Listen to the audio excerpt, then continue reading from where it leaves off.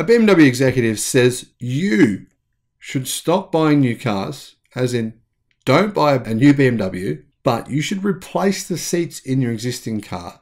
And if you do that, it'll feel like your car is brand new. I'll tell you why they're telling you to not buy new cars in just a minute. It's kind of bizarre, to be honest. Hello, my friends. Welcome to the channel. I'm the Electric Viking. Great to see you. Welcome to all the new subscribers. Welcome back, everyone else. If you're new to the channel, we have made more than 2,500 videos since we started this channel back in, I believe it was May last year. There's a lot of information there about what's going on in the electric vehicle industry and battery technology and renewable energy. And that's what this channel is all about. It's all about promoting the fact that we can have a better world. We can reverse global warming. We will eventually, with your support, and with your support in promoting these beliefs and these principles. Everyone can learn how we can not easily, but how we can definitely start to make things work much more in the favor of the planet and in our favor of our children and their children, etc. You see the point here? BMW believes, though, that you shouldn't be buying a car in order to save your children's lives. No, just kidding. They didn't say that. But they did say you shouldn't buy a new car because they think you should wait until they make electric cars. You know, they do make some right now, but not a lot. That's the truth. Now, you're probably getting tricked. Everyone gets tricked by the fact that BMW make EVs now. They do make EVs. That's true. But the reality is the numbers we see reported by the media, they include, when they report BYD's electric vehicle sales, they include their plug-in hybrids and hybrids, right? So you probably think BMW's electric vehicle sales are really good. They're great, but actually they're nowhere near as big as what you think. And BMW are aware of that. They're aware of the reality right now, which is Tesla and other car companies are taking market share from them. I mean, look at the vehicle sales in Germany this year. Tesla is starting to catch up to BMW. They're not very far behind. I think it's very likely in 2023, Tesla will sell more vehicles in Germany than what BMW will. So therefore, BMW is saying, no, don't buy any more cars. Just wait. Just wait until we're making more EVs. Just wait until we're making more EVs. Now, it wasn't very long ago that BMW was really against the idea of electric cars. In fact, on a few occasions, they said EVs don't sell. Our customers don't want them. The reason they said that is because all they were making was the BMW i3. It was really overpriced. It wasn't a very compelling product. Now in China, BMW is reducing the price of its electric cars, discounting them significantly as a result of, one thing, competition, and two, the fact that they're not all that compelling. Because most of them are made on gasoline-powered platforms, meaning they are heavy and have less range. And therefore, for the price you've got to pay for a premium EV, you're not getting a premium product. Now, a top-level BMW executive is saying that motorists should spend their money to keep old cars on the road rather than replacing them with new vehicles, effectively undermining the German auto giant's business model against the advice of road safety experts. Although newer cars save lives and are more energy efficient than older models, Monica Durnay, the head of BMW's sustainability team, encouraged consumers to reuse and recycle products as long as possible to minimize waste. As reported by UK publication Auto Express, Ms. Durnay told attendees at a business conference in London the future used car market should adapt to encourage motorists to invest in their existing cars through upgrades to items such as interiors instead of trading their vehicles for newer models. Now, interestingly, in countries like France, the government will actually offer you money, quite a lot of money in fact, to get rid of your old gasoline car and buy an electric bike. Now, I like that strategy. I think that's a really good plan. Let me know what you think of that in the comment section. Ms. Durnay said, we really need to think about prolonging the life of cars, not having a used car market where you sell cars to each other, but maybe take a car and extend its lifespan. The idea could be that you refreshen up the interior. So I don't know why she's against having a used car market. I think a used car market is just necessary for human civilization. I think it doesn't make any sense to get rid of our used car market and never change to another car. I mean, what happens when you have a family?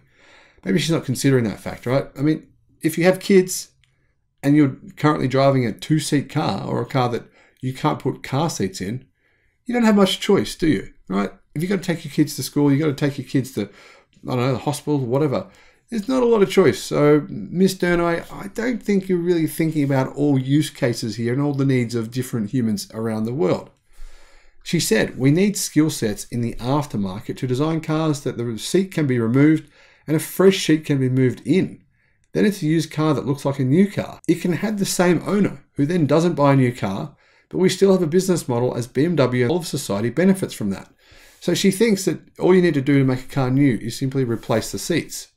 And then you've got a new car. I mean, is this realistic? I'm not convinced.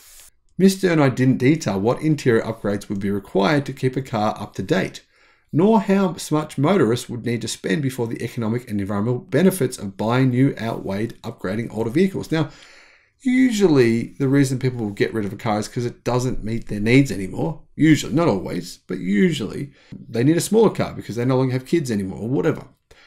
Usually I think that's why. Or the car will be, past its use-by date.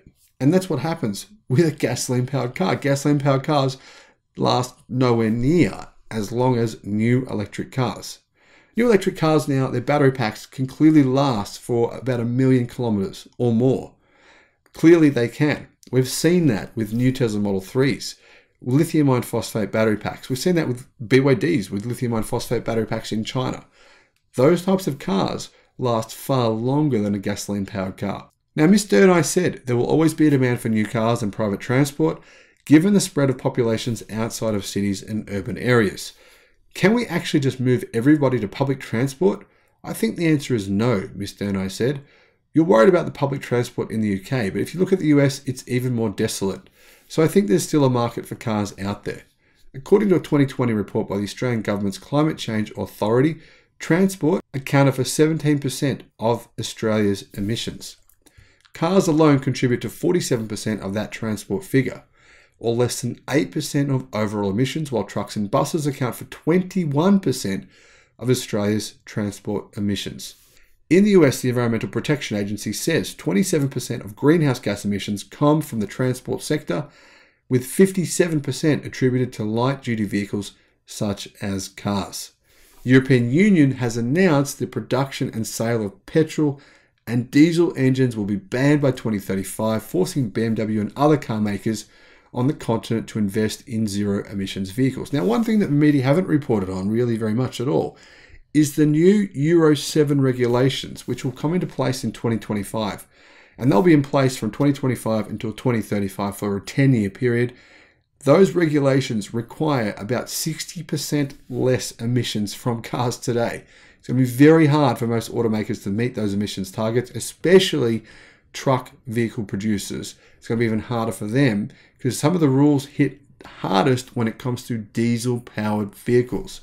It's going to be very difficult for truck owners or truck companies to build vehicles that will meet those standards. Therefore, the trucking industry would be likely to go electric first, which will significantly reduce pollution.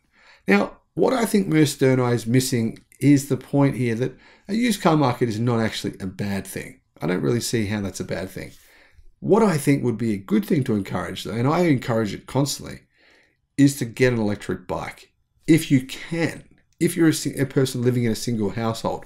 Single households are the fastest growing type of household in the entire world by a huge margin, a massive margin. They're growing at a rapid rate.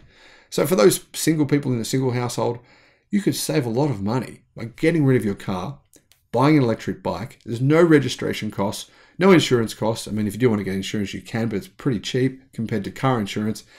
Maintenance is incredibly low. The price of running an electric bike is nearly nothing. I've got one. It's so cheap to charge and to ride it. And you're getting exercise. You can get an electric bike where you do pedal still, so you're still getting exercise. And the reality is that studies have shown people who have an electric bike burn more calories than those who don't. Those who have a non-electric bike, because they actually use them far more. Compliance is the key here. So you're getting a lot of exercise, you're getting out in the sun, you're getting vitamin D, and you're getting a much cheaper product and overall a much better experience.